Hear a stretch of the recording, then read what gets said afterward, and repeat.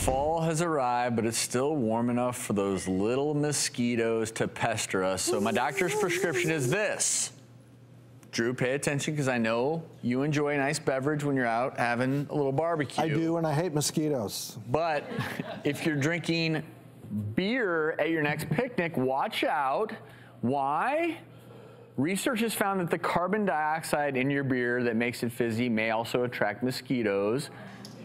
You could become a prime target for them to feed on you. I am a prime target. I think I have beer blood. Well, I think it's how much CO2 you emit. I think it's body heat. I think it's acid base. Really? Are you more acidic or basic? Sweet.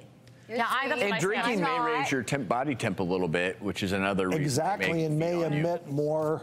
The actual suds in the beer may be emitting some CO2. Well, maybe mosquitoes just like beer too. You know? So takeaway here, you need to keep the mosquitoes can transmit a lot of illnesses. Just be aware. And I'm still going to enjoy a beer at a barbecue. Yeah, and if you're one of those people that mosquitoes love you, just prepare. Wear more clothing.